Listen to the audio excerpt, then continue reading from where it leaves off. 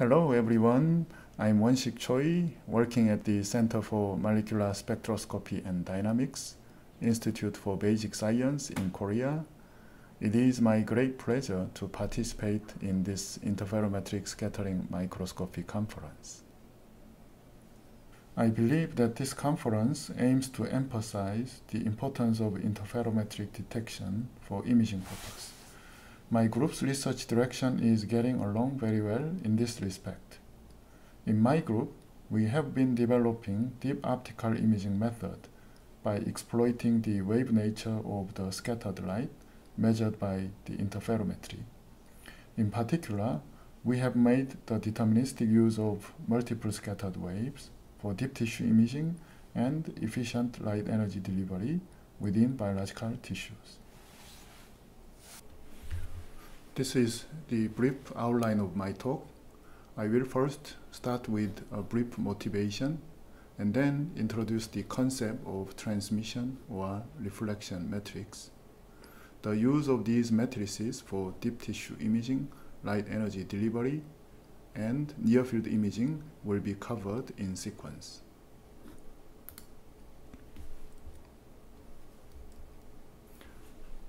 As we all aware, the optical imaging has the combined benefits of high spatial resolution, good molecular contrast, and either minimally invasive or non-invasive.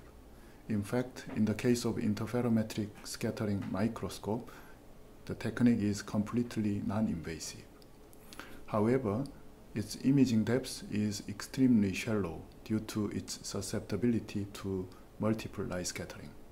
For example, clean object image can be obscured by the speckle noise generated by multiple light scattering in biological tissues. We can appreciate the shallow imaging depth of optical imaging in this figure. In most of the high-resolution microscopy, the depth at which diffraction limit is maintained is well below a millimeter.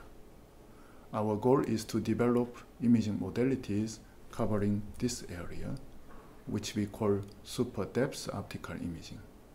In particular, we are interested in label-free deep tissue imaging with subcellular spatial resolution. If we could have the microscopy that meets our interest, we may be able to realize early disease diagnosis. For example, we may be able to identify the enlargement of cell nucleus, the blue dots here, occurring at the early stage of cancer. This will be much earlier diagnosis than the current practice, which aims to detect malignant polyps somewhere around this period. Now I'm going to introduce the concept of transmission or reflection metrics. The scattering medium is more like a black box.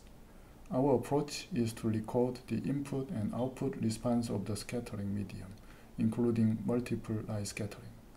For this purpose, we prepare source channels, such as the position or equivalently the angle of illumination with specific wavelengths or timing of the pulses with specific polarization states.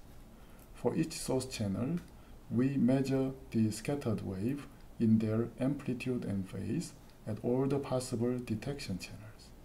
These measurements will constitute a transmission matrix connecting the input and output field. Likewise, we detect the reflected wave at all the possible detection channels, and these measurements will constitute a reflection matrix connecting the input and the reflected wave.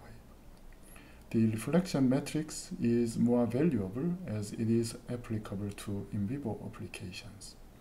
We will then make the deterministic use of multiple light scattering embedded in transmission or reflection matrix. This shows our exemplary system measuring the time-gated reflection matrix. The backbone of the setup is typical confocal or multiphoton microscope. The focused illumination is scanned at the sample plane by these galvanometer scanning mirrors. and the returning wave is measured through a pinhole. In the presence of scattering medium, there will be signal not only at the confocal points, but also at non-confocal points. Our setup is to record the phase and amplitude of all those scattered waves. For that purpose, we remove pinhole and PMT and placed a camera instead. And we introduced a reference wave to form an interference image at the camera. By using digital holography algorithm, we could obtain the phase and amplitude of the backscattered waves as a function of the position of the illuminations. By using an ultra-short pulse laser, we can also record the time-dependent response. These are the amplitude and phase images taken as we scan the focused illumination. Now these images are highly blurred due to the strong scattering and aberration. In the case of confocal imaging, only the points that coincide with the illumination are sampled. But in our case, we record all the signals around the confocal points. In this respect, we are taking more information than the conventional imaging. With all these measurements, we converted each of these illumination position dependent images into a column vector and constructed a matrix which we call a reflection matrix. As we used a low coherence light source, what we are taking is a time-gated reflection matrix. The diagonal elements of this matrix correspond to the confocal detection. And this is the confocal image reconstructed from the diagonal element.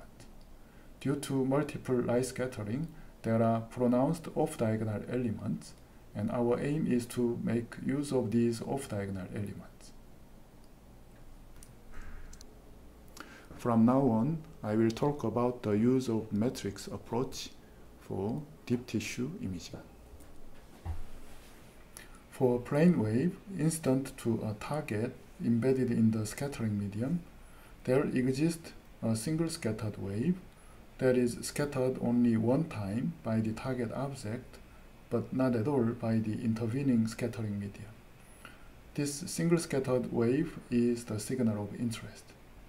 The intensity of single scattered wave decays exponentially at the length scale of the scattering mean prepass.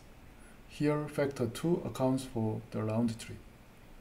Unfortunately, there exist multiple scattered waves that are returning at the same output angle, which means that you cannot reject them by the confocal gating. A large fraction of multiple scattered waves have the different flight time, so you can reject them by time gating. But some of them travels at the shallower depths and happen to have the same flight time as the single scattered wave. Therefore, they can't be filtered out even by the time gating. Then, what will be the fundamental depth limit?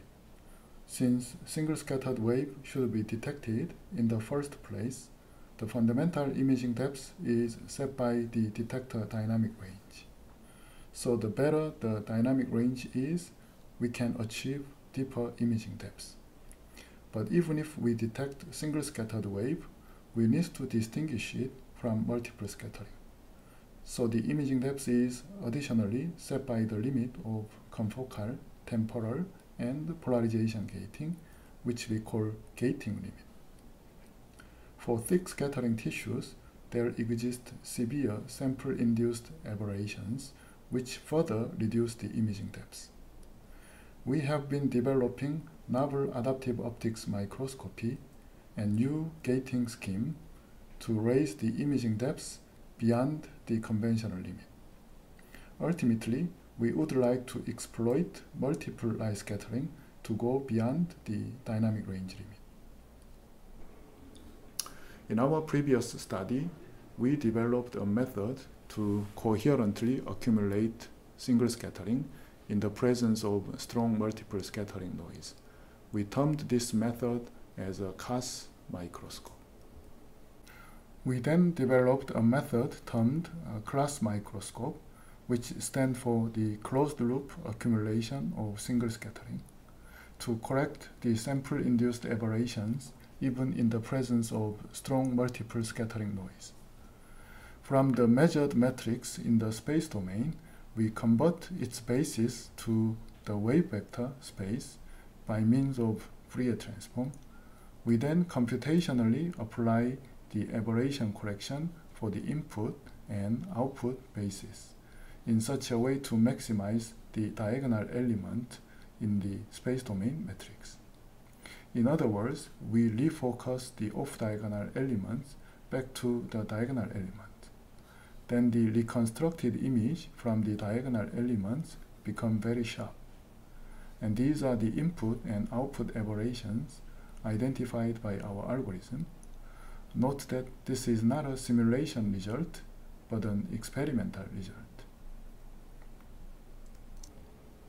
From now on, I will briefly explain the working principle of CAS and class microscopy. In the absence of scattering and aberration, the angular distribution of the reflected wave is rotated as we rotate the illumination angle. Mathematically, the reflected field is given by the multiplication of object function and incident planar wave. The object function can be written as the integral of object spectrum. By taking Fourier transform with respect to R out, we can get an angular spectrum, which is the object spectrum shifted by the incident wave vector Ki. Now let's consider two columns in the K-space reflection matrix, one of which has the incident wave vector KL and the other with Km. Then the output spectra are given as follows. Here the first term is the single scattered wave and the second term is multiple scattering noise. Gamma indicates the intensity of the single scattered wave attenuated exponentially, and beta indicates the intensity of time-gated multiple scattered wave. Now if we compensate the spectral shift of the reflected wave by the incident wave vector, the single scattered wave become identical, while the multiple scattered wave stays uncorrelated with respect to each other. So what we can do is to sum all the columns in their electric field after proper spectral shift. Then the single scattered wave grows in proportional to the number of illumination angle. As a consequence, the intensity of the reconstructed image, the single scattering components is proportional to n square, while the multiple scattering is proportional to n. So because of this, both signal to background ratio and signal to noise ratio are proportional to n. This is a meaningful gain with respect to the conventional incoherent addition, where SNR gains with the square root of n. This is the working principle of CAS microscope. In our earlier study, we demonstrated diffraction limited image up to the depth of 11.5 scattering mean free path with the spatial resolution of 1.2 micron. Now let's consider the case when there exists both scattering and aberration. Then the single scattered wave experiences phase retardation on the way in, and also the phase retardation on the way out. The backscattered wave is now modified as follows. Here, the input aberration is embedded in PIA, and the output aberration is embedded in Pout A. And Pk is the ideal profile function of the objective lens, which is unity within the numerical aperture and zero otherwise. Here the difficulty arises because we need to identify one-way aberrations from the round trip measurement. Now let's consider two different columns again. Let's ignore multiple scattered waves for now. With the proper spectral shift, the angular spectra of the two columns become proportional to the object function. But here we have input and output aberrations. Suppose there is no output aberrations.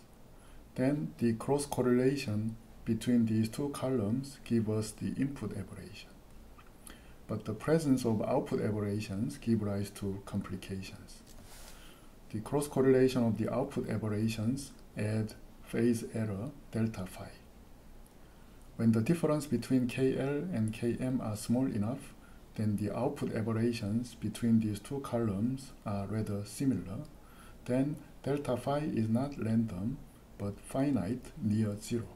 As a consequence, the phase of the cross correlation is close to the input aberrations. Note that the phase of the object function doesn't contribute to noise delta phi because only its absolute square participate in the cross correlation. So operationally, we compute the relative phase between columns after the proper spectral shift to preferably find the input aberrations. This is equivalent to shaping the illumination wave. Then the reconstructed object image becomes sharper. But the correction is not perfect due to delta phi induced by the output aberrations. Now we considered an independent operation to preferably correct the output aberrations. With the input correction in place, we now calculate the cross correlation among the rows of the reflection matrix. Then this is approximately the output aberrations. Because input aberration was partly corrected in the previous step, the error is smaller. Therefore, the image becomes sharper than the previous round. This process is equivalent to shaping the incident wave in the phase conjugation process. We iterated these input and output corrections until the relative phase between the columns converged to zero. As a consequence, the spatial resolution of reconstructed image is enhanced to the diffraction limit, and the total intensity of the reconstructed image is increased. This is mainly due to the proper accumulation of single scattered wave with the help of the aberration correction. This point is made clear when we observe the origin of the total signal increase. Multiple scattered wave is initially much stronger than the single scattered wave, but stayed about the same level even with the iteration. The aberration correction doesn't affect much to the multiple scattered waves because multiple scattered waves were completely uncorrelated in the first place and stays as such even with the addition of the correction phase. On the other hand, single scattered wave was greatly increased due to the constructive interference after the aberration correction. With the class microscopy, we demonstrated imaging of the central nervous system of a living zebrafish. This is a 3D rendered image that we obtained, and these are the images from surface to the depths. Note that all these structures are obtained not by the fluorescence staining, but they are label-free reflectance imaging. The main structure that we are looking at here are myelinated axons. We streamlined our instrument and demonstrated the first label-free imaging through the intact skull of a living mouse. We first tested with the ex vivo sample. This is a conventional OCM image, and this is a class image. Since the aberrations were so severe, the aberration maps were different from position to position. We also realized in vivo imaging of a living mouse. Once again, this is an OCM image and this is a class image. We could also physically correct the aberrations by using a spatial light modulator in the excitation and detection beam path. By displaying the negative of the aberration maps identified by the class algorithm, we could recover a sharp focus at the camera from the initially blurry point spread function. Once the SLM correction was in place, we could obtain a sharp confocal image without the need for class algorithm.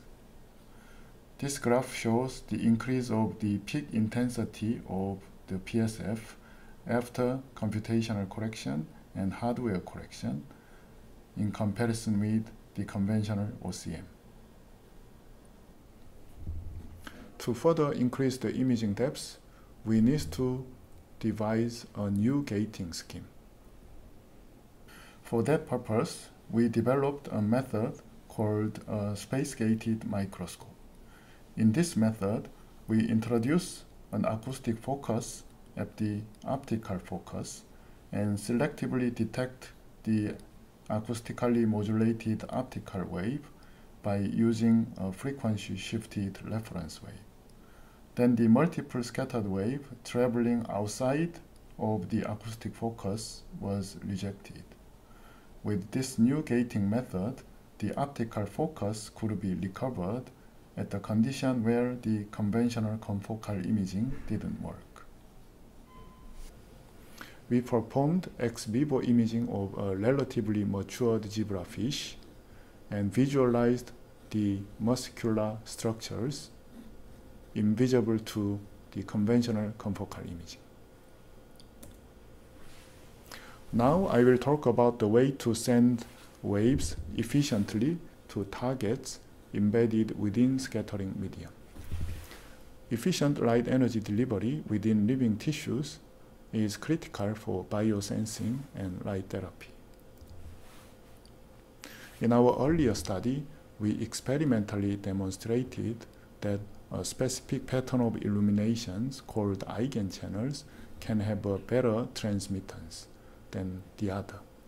Physically, these patterns induce constructive interference on the transmission side of the scattering medium.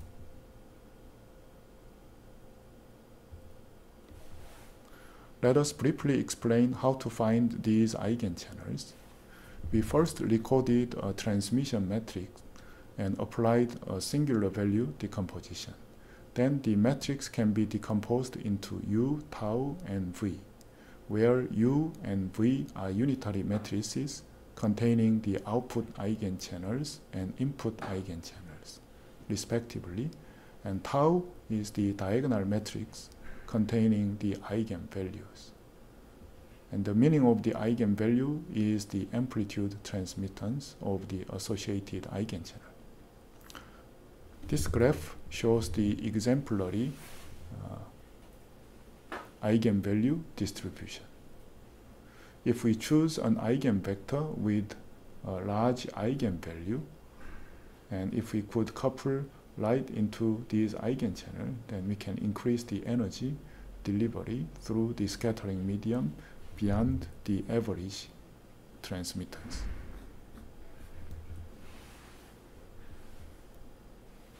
However, this transmission study is not compatible with in vivo applications because we cannot place a detector on the opposite side of the scattering layer.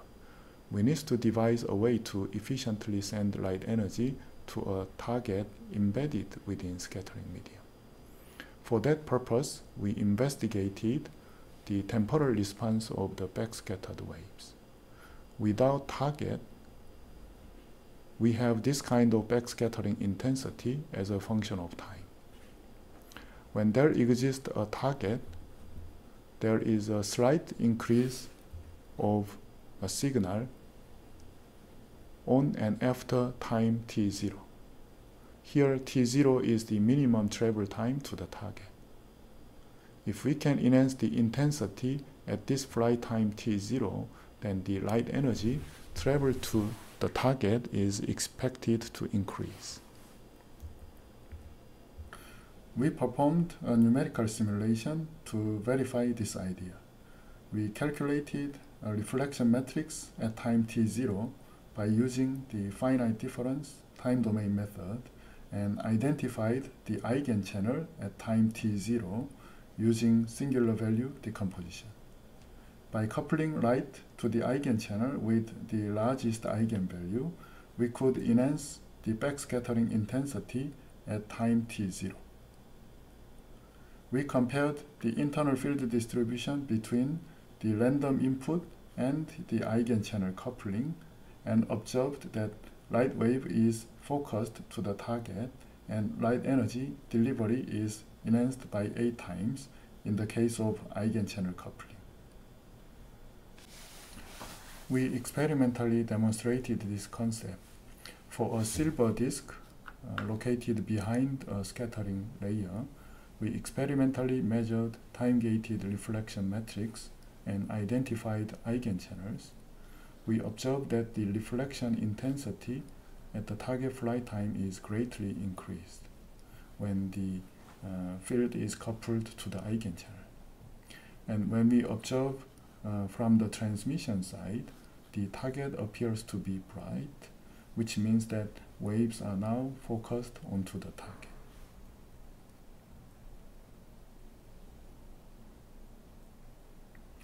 Finally, I'm going to talk about the application of matrix approach to the near-field image. We demonstrated the delivery of far-field image to the surface plasmon polariton. For the thin metal film with the disordered array of nanoholes, we projected a flower pattern. Then the nanoholes converted this far field into SPPs. However, the generated SPPs look like a speckle pattern because the disordered array of nanoholes act as a scattering medium.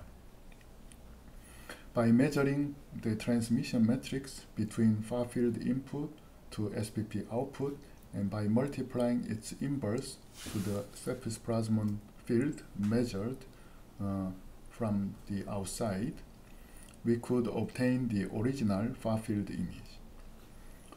This study proved that the transmission matrix approach, along with the use of disordered nanostructures, can resolve the dimensional reduction problem. In our demonstration, far-field information conveyed in a two-dimensional cross-section is fully delivered to the surface wave on a chip sampled along one-dimensional cross-section.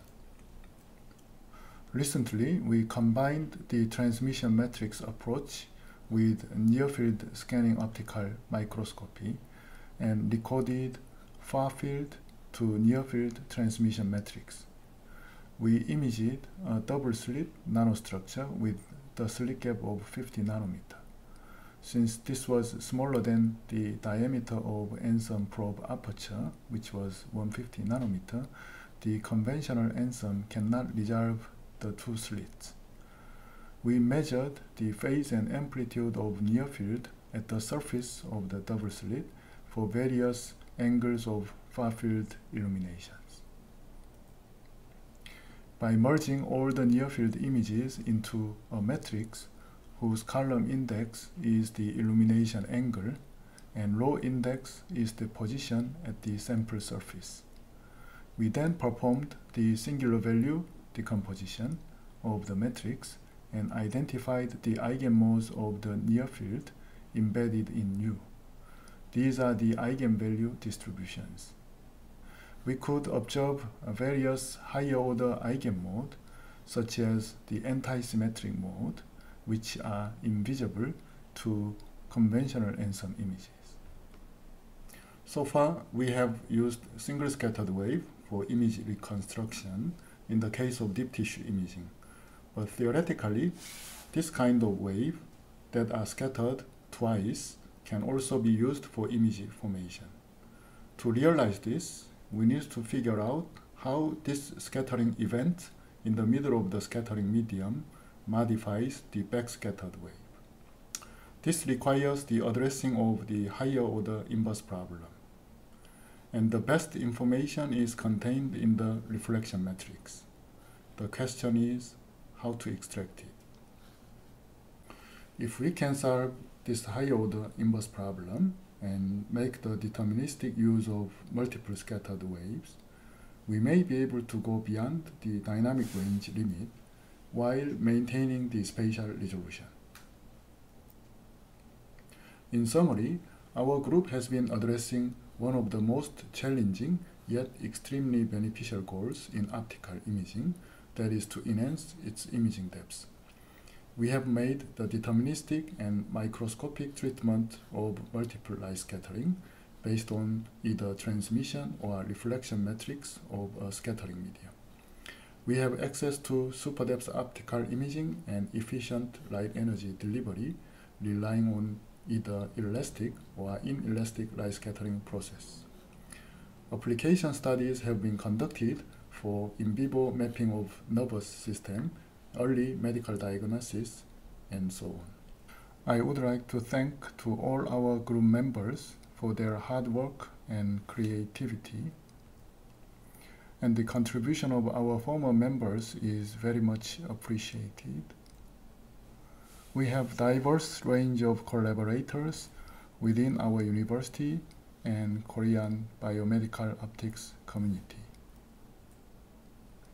For more information, please visit our website. My group is supported by the sizable funding from the Institute for Basic Science program. For more information, visit the website of the IBS and our center. Thank you for your attention.